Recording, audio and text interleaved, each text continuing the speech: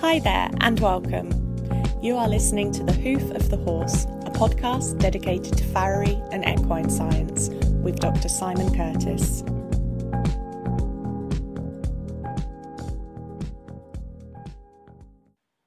In this episode, I will be answering some questions about my new book, The Hoof of the Horse, which comes out this month. If you would like to pre-order a copy, you can do that now by going to curtisfarrierbooks.com. I will be signing the first 100 pre-orders, which I think we are quite close to now, so do order as soon as possible if you'd like your copy signed. Your new book, The Hoof of the Horse, is out very soon. What inspired you to write this and how did it all begin? Well, the inspiration is quite easy to explain. I've examined young farriers for 20 years and I've been struck by the fact that they are taught at colleges everything there is to know about the tendons below the leg, the ligaments below the leg, the blood supply, the nerve supply. You ask them a question on that and they really, especially at the top end, they're really quite good, they're very good. But you ask those same young farriers, how does the hoof grow? And their mouth drops open, they look at you. If you ask them what are the material properties of hoof horn, again, they can't answer you.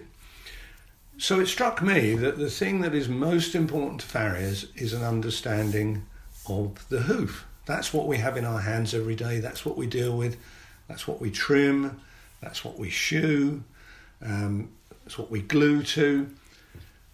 So this has to be our primary knowledge. We have to know more about the hoof than anything else. That's what the life of a farrier is. That's our prime objective, is to look after this hoof to get the best out of it for the horse. And so that was what I wanted to address in this book. I wanted to write a book purely about the hoof so that all the knowledge, not just my knowledge, but the knowledge of other people over the centuries, but especially over the last couple of decades, is put together to help explain how the hoof works, how it develops, how it reacts to things. So how long did it take you to write the book? Well, I suppose the facetious answer is all my life, but the actuality of writing began January 2017, so it's been a 2-year project. And of course, in January 2017, I'd come to the end of my PhD, so that was why really I'd got in the habit of writing. I could see that there was the possibility of a book within the PhD. So last year in January, I began planning it, and of course that requires you to create the structure of the book. Now, nothing's written in stone until the book's actually published, but you do need a structure. So I listed what I thought were obvious chapters, and then it became apparent to me that it was a book of 3 sections. So I divided it into the 3 sections, and as I've said, or as I can see it, that the PhD is actually the middle section.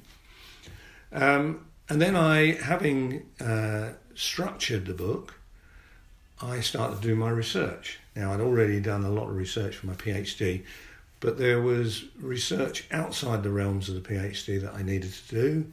So I read what other people had written about the hoof.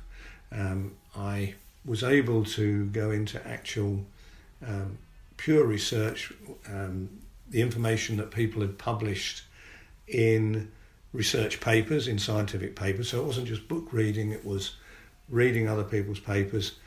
And so obviously lots of note-taking and deciding what was important to my book and what I didn't think was important. And then I started writing last summer, I'd say, or maybe last spring. And I had the main draft of the book written by December the 31st of 2017. And so the rest of this year has actually been putting it together. Everybody, I think, when they think they've finished a book, they're halfway through it. Because you have to put illustrations in. again, you have to check that your references are correct. You have to read through, you have to see that there's a flow to the book. So that all began January this year. And again, my target was to finish by the end of this year. And so we're slightly ahead of target in that the middle of November it will be complete. And you mentioned the illustrations in the book. Where did you source those? There's some really beautiful imagery in there. Most of them are my photographs. I was very grateful to a few farriers and vets and scientists who supplied me with some. Their names are under each picture that's been supplied. So if it doesn't have somebody else's name under the picture in the hoof of the horse, then it means I took that photograph myself. As far as the actual artwork is concerned, or the illustrations which have been hand-drawn, they're all mine again. I was a little bit wary about doing all my own. I have done diagrams before. Most of the diagrams in Corrective Farriery are my own, but I'd had quite a gap and I no longer do any art, so I was a bit worried about my art skills. But in the end, I don't know, bit the bullet and I've done them myself. Many of the diagrams are from my PhD, so I'd already done those for my thesis, and so they're just transferred in. But the actual fine artwork is new, and a lot of the photographs are new. Very few of the photographs for illustrations come out of my previous books. Every now and again I couldn't get a better one, so of course I borrowed from Corrective Farriery and even foal to racehorse. But again, it's made quite clear in the book where I've done that. So you mentioned in there that the middle section of your book will be largely based around your PhD research. What was the most difficult part of writing your thesis and doing the work for your PhD? Okay, all of it is a simple answer to that. No, that's not true.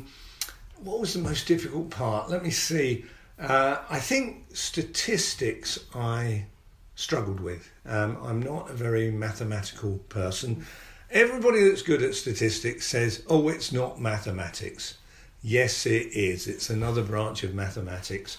But that doesn't mean I didn't enjoy it. I think sometimes my university thought I didn't enjoy it. I actually think that if you do your statistics correctly, then it's another way to illustrate your work or illuminate your work. In other words, all of us, we all think that we don't understand statistics. But if I said to you that 75% of the time I spend trimming horses, you would know exactly what I meant. That's a simple statistic, a percentage. So we all use statistics all the time. But it's how we use them and how relevant they are. Now, of course, statistics in a scientific work are more than just illustrating. They are testing, and you have to test your data collection thoroughly with statistics, and there's a whole ream of statistics. But I had a lot of help from my university in doing that, and as I say, in the end, I enjoyed that. I think one of the things I found difficult was actually not doing too many studies. I was like a little boy in a sweet shop. I wanted to study everything, and you can't do that. What you're supposed to do, especially at PhD, is you're supposed to drill deep and narrow so that you find new knowledge, but it's at depth. But in order to do it at depth, you can't study everything. So I was quite specific on what I studied. As I say, I would still like to study more. And of course, people that have listened to me speak about my PhD, there's often a reaction, especially from farriers, to say, well, why didn't you study this? And I think about the meeting I had with the big professor, so my professor's boss, and he actually said quite firmly, like a schoolmaster, no more studies. Just get the in other words, look in depth at what you've already got. So I found that hard to keep that under control. The writing I didn't find so difficult. Scientific writing is different than writing for articles. It's very dry. There's certain conventions that you have to stick to. But I think once you get the hang of that, then that's okay as well. I think that's about it, really. I suppose the hardest thing I found was driving between 4 and 6 hours to my university once a month, up there and then back. That can actually get you in the end, over a period of nearly 6 years. Can you just tell us some of the topics from your thesis that have ended up in the book? Any areas that you'll be looking at in particular? Okay, I think, as I said, the middle section, section 2, is based on that, and I have a sort of subheading for that section. I call it the story of the hoof, because it takes the hoof from within the uterus, so knowledge about that. Now, we don't have to trim, we can't trim hooves before the foal is born, but it is really interesting the way the hoof develops. And I looked at some of those in my PhD because I collected cadaver specimens, which is quite a sad thing to do, but obviously with the volume of foals there are in Newmarket, there are always deaths. It's actually quite surprising, the low mortality rate. So I had a job collecting enough cadavers. By and large, like most animals, if an animal lives beyond the first few days after birth, they tend to live forever, or until their normal, not forever, but for their normal lifespan. So actually I could collect quite a few that sadly died just before birth or died on the day of birth, but after that there are very few, so I had a job collecting those. So the first chapter in the book is about the fetal and embryonic development of the hoof, and then the second chapter is the main part of my thesis, which was the paediatric foal. And there's always a debate about when is a foal paediatric or not. Some people have said to me, well, they're paediatric the whole time they're foals. But there are other definitions that they are a paediatric foal until they're weaned, until they leave their mother. And for most foals, that's about 4, 5, maybe 6 months of age. So that formed chapter 2. And that's really the most dynamic and interesting part of hoof development. The hoof is constantly changing shape. Of course it's expanding in size, but it's not expanding in size rapidly enough to keep up with the development of the foal. A thoroughbred foal, and of course this will go for all breeds of horse, but a thoroughbred foal on average is 53 kilos at birth. At 1 month old it's 100 kilos. At 2 months old it's 150 kilos. So it trebles its weight in 2 months. Its hooves do not treble in size. They can't. In fact, it's still mainly walking on the hoof that it was born with. So that causes issues in itself to the hoof. And part of what I looked at is how the horse copes with that, or should I say how the hoof copes with that. It's a great question of why do hooves grow so quickly in young foals, but I think the partial answer is that the foal obviously has a very thin hoof when it's born, and yet it has to travel behind its mother, and it has to walk as far as its mother and the herd, and so it's getting as much wear to its hoof. In 2 months it's 150 kilos. Its mother is only weighing 450 kilos, and yet it's got this very thin hoof. So I think it overcomes that by rapid hoof growth. There is another reason, I think, why hoof growth is so rapid, but I will leave that for people when they buy the book and read The Hoof of the Horse to discover why. I think there's probably a more important reason than just due to countering wear. Then I moved on. The third chapter is the phase from when the foal is weaned until it enters work. Now, of course, horses, they don't all enter work at the same time. For many horses, that's 4 or 5 years of age. For the thoroughbred, it's 2 years of age. So at what point do you say a horse reaches maturity? Well, my definition was just when it starts full exercise and full work. So the period before that of weanling and yearling is still a very rapid growing time, not quite as rapid as the paediatric foal, and that has an impact on the hoof. And of course it's during this period that we see the development of the club foot. So, or we see the club foot appear, and we see other issues with the hoof appear. It's an interesting thing that the foal is born with 4 pristine hooves, perfectly formed, ready to go because it has to follow its mother and herd. And we know that very, very few mature horses have a perfect pair of front hooves, shall we say. hind hooves tend to be more paired, but the front hooves differ quite a bit, and they differ in symmetry from, if you have an imaginary line through the frog, the left side of the foot and the right side of the foot differ in maturity. And that's quite normal, healthy and typical, whichever one of those words you want to use. So the question is, A, why are they born with some symmetrical hooves? And why do those hooves alter in their symmetry? Why do they alter unhealthily? And why do they alter healthily? They do both of those things. So that was a big question in my PhD, and I've transferred that into the book. There are some answers. I'd have to say at this point, anybody that thinks all the answers are in this book is naive. There is lots of new knowledge, no end of new facts, new findings, not just my own, but what I've gleaned from other people. But is every answer to every question there? Probably not. In fact, if I learnt nothing else from science, is that every answer that you gain, you can think of 2 more questions about that answer. So where have we got to? We've got to the mature horse.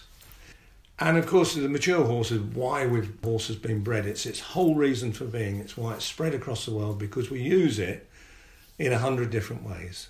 We tend to think of sports, but there are still horses that are used as beasts of burden. There's still horses that are pulling carriages.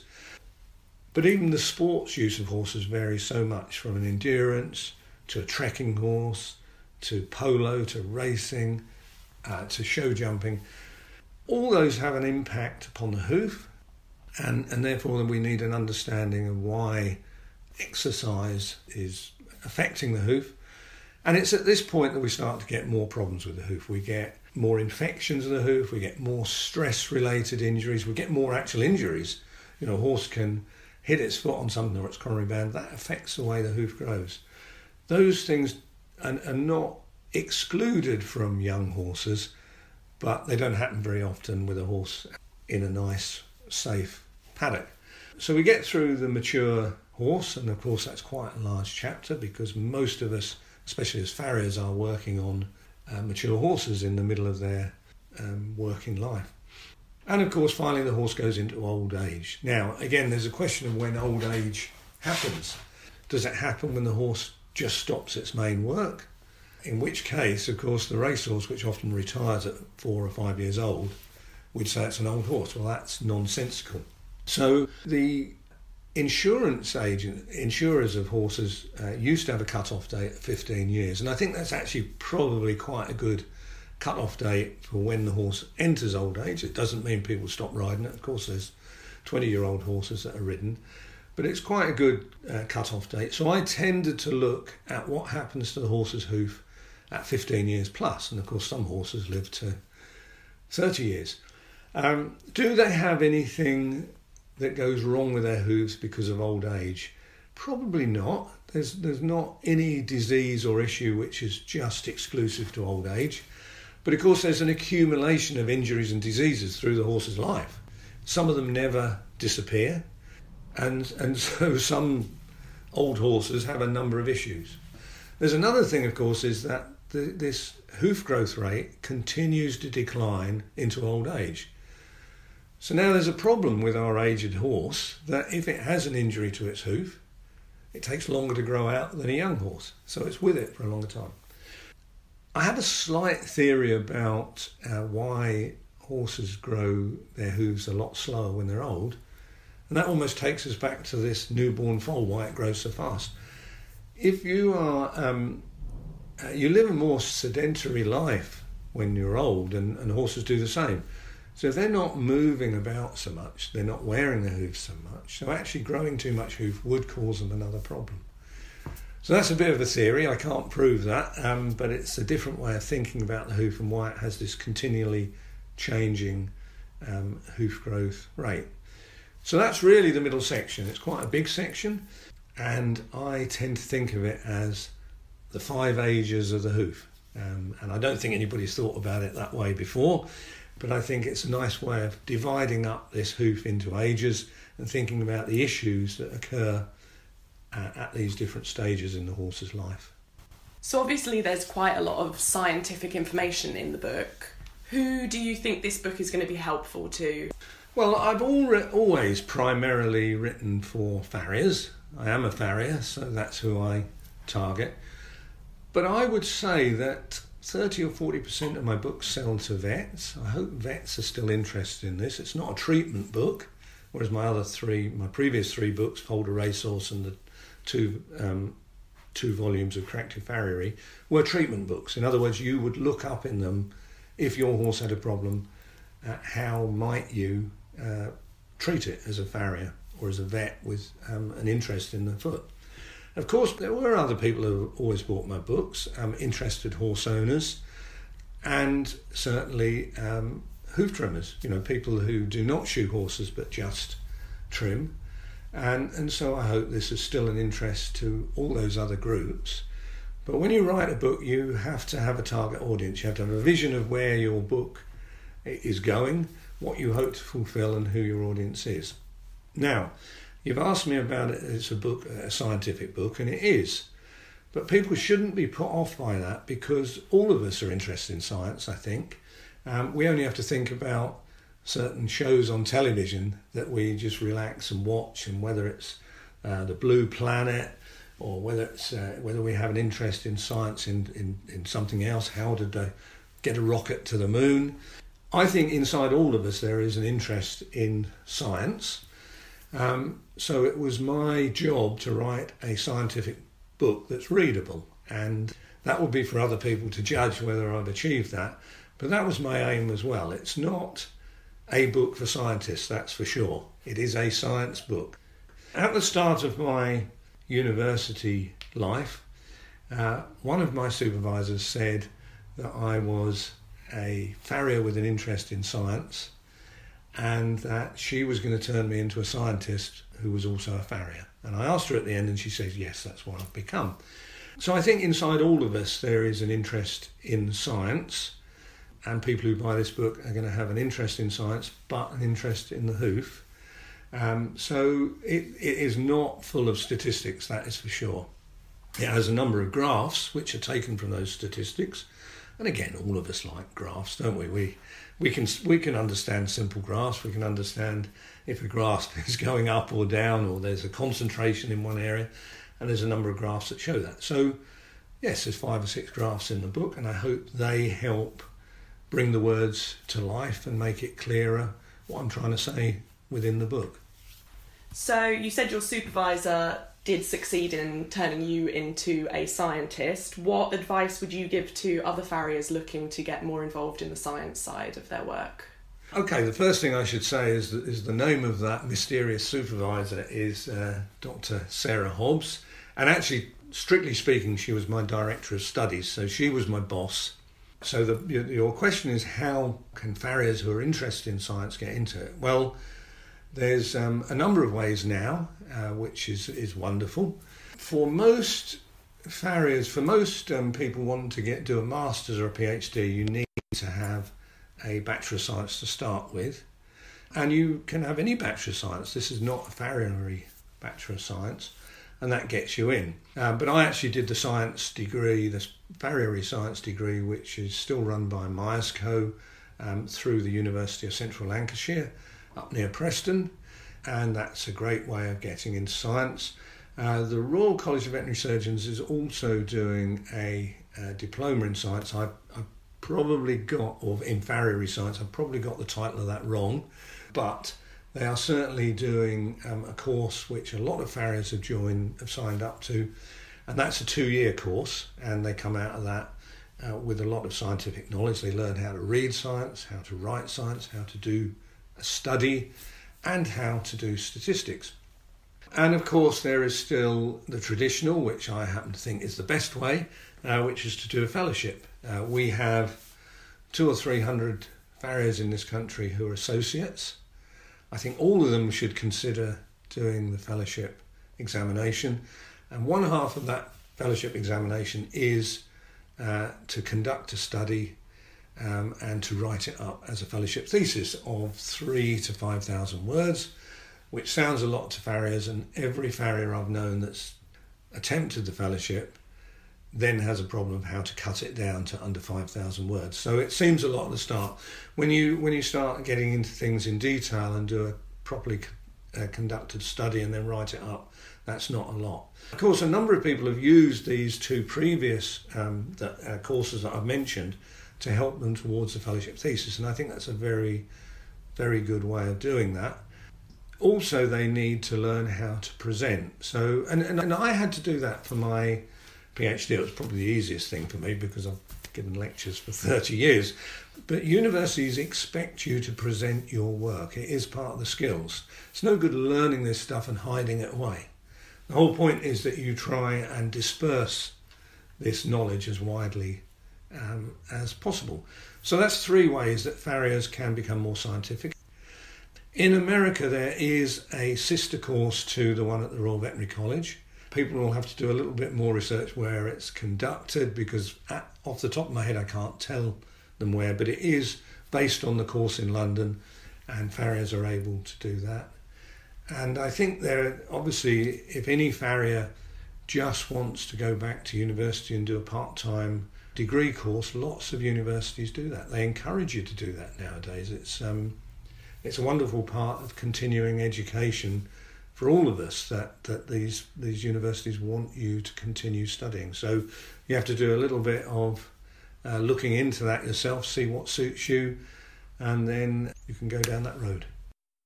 Okay, well that brings me to my last question now. What can we expect next from you? Maybe you can tell us about any projects you have in the works, any new books. Yes, more books. Let me get this one out of the way first of all, please. So, I mean, the initial part of this, of getting this book out, which comes out in mid-November, I already have a number of presentations which are based on that. I'm going up to Scotland to do a vet farrier conference, I should say, at the University of Glasgow. I'm off to Spain later in November, although I'm not really presenting my book there. But then in the new year, I've got lots of invites where I'm presenting parts of my book. I'm at the International Hoof Care Summit in America, which of course is the biggest farrier conference in the world. And my new book will be on sale there and through Ali Hayes at Horse Science and another number of other dealers. And I'm presenting lectures on that. Then I'm off to Denmark, Sweden, Finland, and Australia twice next year. So those are bookings that I know I've got, and they're all to do with this new book. However, in the new year, I do start work on another book. I'm not going to tell you the title of it, and I'm not going to tell you who I'm working on with it, because we're too far away. But we would hope that will come out in the middle of 2020, so probably 20 months away, something like that. That's the target. I'm not saying we'll be on time, but that's our target. And that's a whole new book, which is not related to this one, nor my previous 3 books. And so people can just guess at what it's about. All these things overlap, of course, but I think it's important not to, shall we say, just revisit your previous work. It is to come up with original new ideas. I think that's what the farriery world wants, it's what the veterinary world wants, and I think it's what the horse world wants. So I think there's room for new books, and that's what I'm going to be working hard on. So that's continuing my career.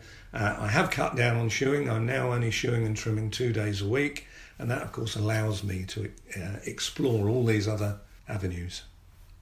You can follow more of Simon's work on Facebook, Twitter and Instagram. To get in contact, email thehoofofthehorse@gmail.com, or if you're interested in Simon's books, please go to curtisfarrierbooks.com. Thanks for listening.